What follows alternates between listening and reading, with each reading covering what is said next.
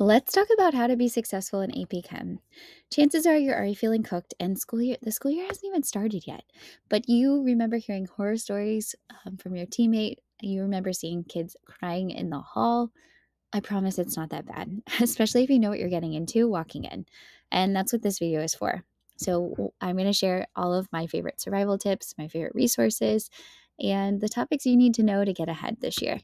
So I'm Corinne of Chem with Corinne. You may have seen me embarrassing myself on social media. It's kind of what I do now.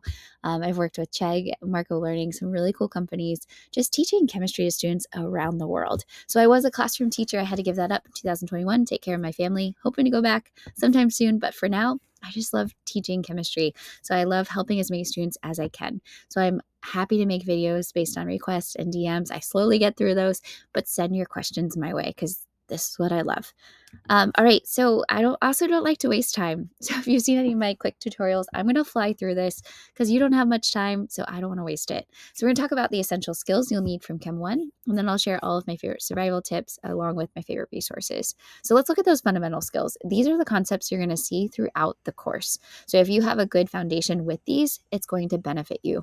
So concept 1, polyatomic ions and nomenclature. Start memorizing those now. If you don't have them down, I have a free set of flashcards linked to my bio. Check it out. Spend 5 minutes today. It's going to benefit you all year long. Concept 2, periodic trends. Don't just know where the arrows go. Know what's actually going on, right? Know what happens as the atomic radius increases, how that impacts ionization energy, and how all of those are connected. You'll add some new periodic trends in AP Chem. Just focus on, I would say, the top 4, right? Just stick with those, what you learned in Chem 1. Make sure you understand those well.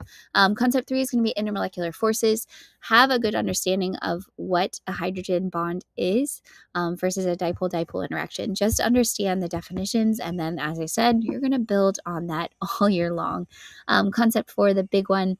This may have been the most tricky topic in Chem 1, but that's going to be stoichiometry. Spend some time now going over it because the second, third, or fourth time you go through stoichiometry, all of a sudden it will start to click, and that's really going to help you out.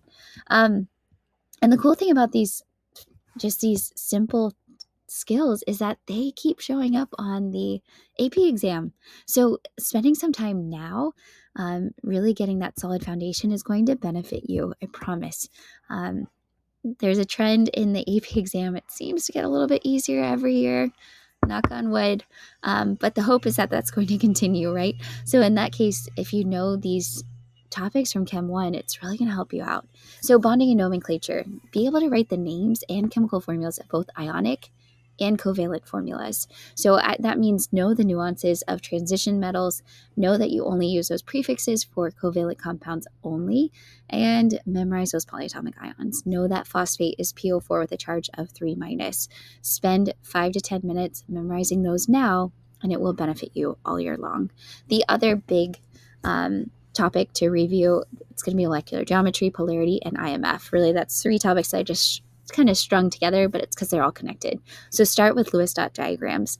Make sure you can draw Lewis dot diagrams for everything, even double and triple bonds, because you're then going to use those to predict the molecular geometry, which you then use to predict polarity and identify the intermolecular forces. So Unit 3 is a big one in AP Chemistry, and that's where you will see all of these things along with gases. Reason it's big is because it's 22% of the AP exam. And again, it's because it connects into everything.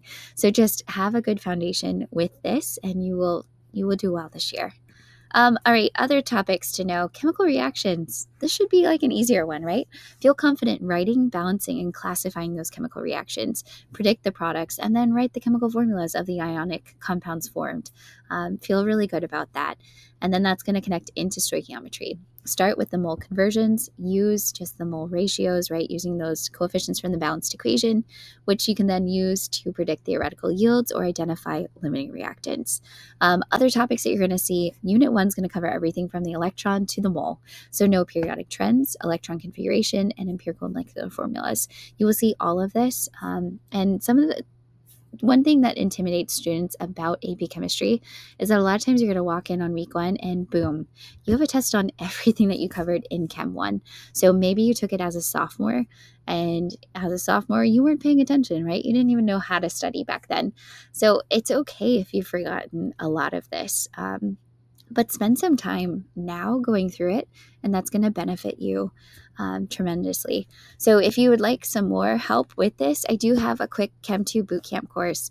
It's just like an online review course that I put together with you in mind, so that if you are looking for just a little refresher from Chem 1 or Honors Chem, this is what you need. So it's just 5 quick modules where there are short lectures, quick videos shorter than this, where I just review the concepts, practice, and then assessments. And you are not forced to go in a certain order. You're not forced to complete the practice. Use it and complete what you need to feel good walking into this class. And it ends with an escape room. So if you look at it and you're like, I got all this down, try out the escape room and kind of see where you stand walking in. So you can go to my website, chemwithcorinne.com, to access that. All right. So next up, tips and tricks. These are all going to be very straightforward, but the small things make a big difference in this course. So tip 1 is going to be take your own notes in class. Don't just ask your friend if you can screenshot their notes. Actually, move that pencil on your paper and get some muscle memory in there. It's going to be really beneficial, because then when you revisit your notes, because that's the other thing you're going to do with these notes, you're not just going to shove them in the bottom of your backpack. You're actually going to look at them again. You're going to doodle on them. You're going to circle things. You're going to draw question marks next to them. And if you're just doing that with your buddy's notes, you're not going to know what they have written on the page. So take the time to do that. It's going to help you focus in class, and you're just going to get more out of the class.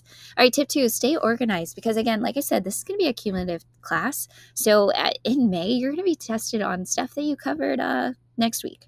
So make sure you are staying organized. You're keeping all of that. You're keeping all of your quizzes, your practice, your labs, because you will see them again. Tip 3, familiarize yourself with all the tools you're going to have access to, whether you're taking the AP exam or not. You want to feel really good about finding everything on the periodic table and then using College Board's equation sheet. So I always keep a laminated copy of both so I can easily refer to it, and that's because time is money, especially when it comes to this course and this exam. The hardest part of taking AP Chemistry is you're trying to squeeze an entire 2 semesters of a college course into a high school course. So in college and undergrad, you'd be taking Gen Chem 1, Gen Chem 2, that's 6 hours of coursework in addition to a lab.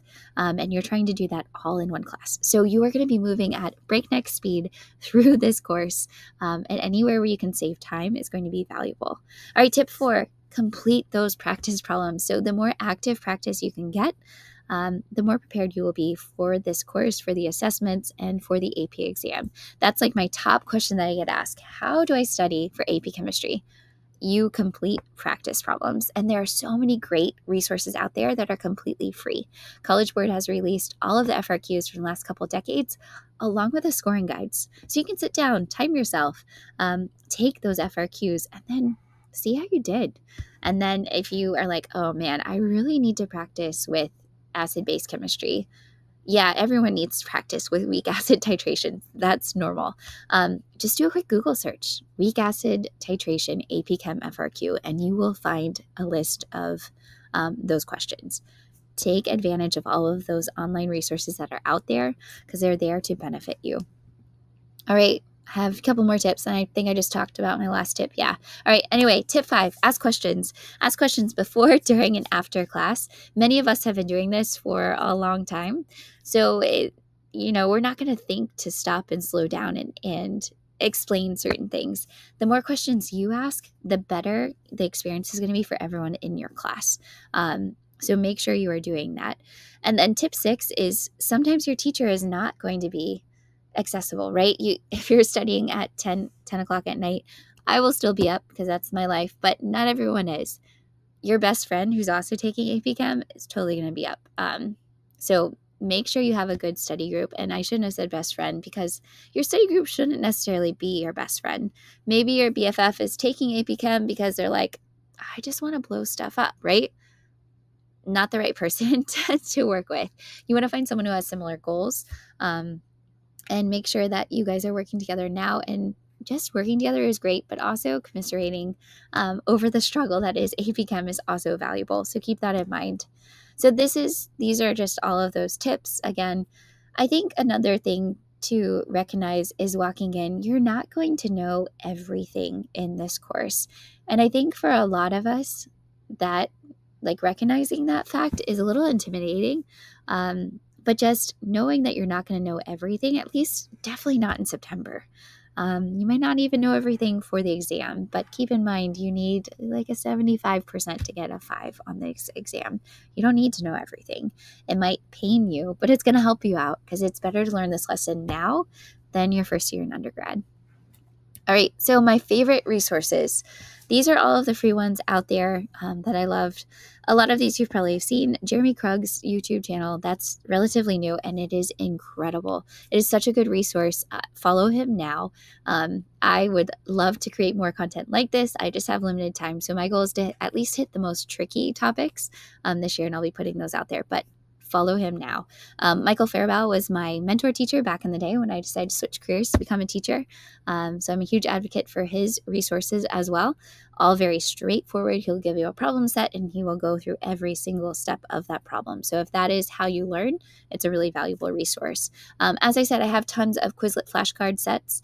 Knowing the vocab is going to help you with all those FRQs, and it's going to help you decipher some of the word problems in AP Chem. So take some time going through those as well. I have those broken down into different topics like the polyatomic ions, the weird elements that don't match with their symbols, and then there's a flashcard set for each unit of the course. And then here are my favorite TikTok accounts.